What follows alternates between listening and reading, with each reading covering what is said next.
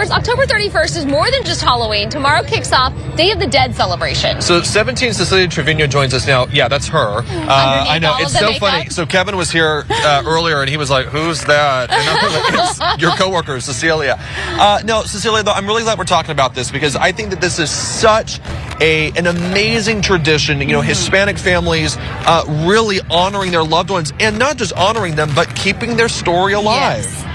I know it might look scary. I promise you I'm happy. I can't smile with these. I was trying to channel a little sugar skull. All right. By the way, I'm making my best attempt. So I hope I'm hitting it right in the head. You did such a good job. She did this by herself. I mean, that's what's great. I did. It's all me. So I know this celebration might look scary, but it's all about celebrating our loved ones. So take a look.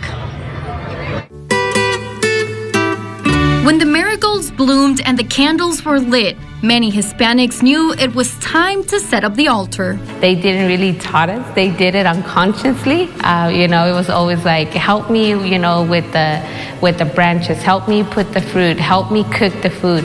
Gladys Flores is putting up a Oaxacan indigenous altar for the first time at the historic Union Cemetery for the traditional Day of the Dead celebration. In my community, as from the Mixteco community, it doesn't really have many steps. Altars with 7 levels symbolize the 7 steps to heaven. Altars with just 3 levels symbolize heaven, earth, and the purgatory.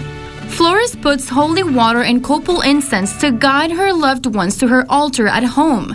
But it doesn't matter how you do your altar as long as it's not missing the most important thing. It could be very small, but you put the love into for that person that it's gone.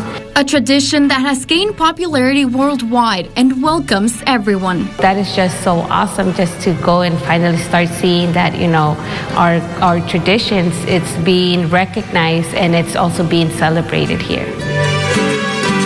This is for everybody.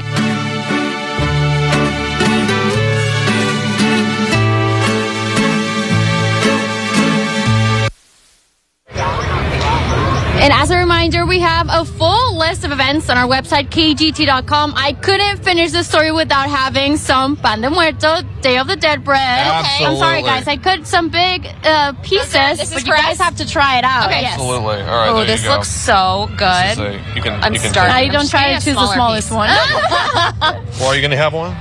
I should. Yeah, I should. absolutely. Okay. Let's go. Now we're all chewing, though we can't talk. That was good. Huh. Here, So Erica, yummy. can you take this? Amazing. There we go. Cecilia, thank you so much. Yeah, you just look beautiful.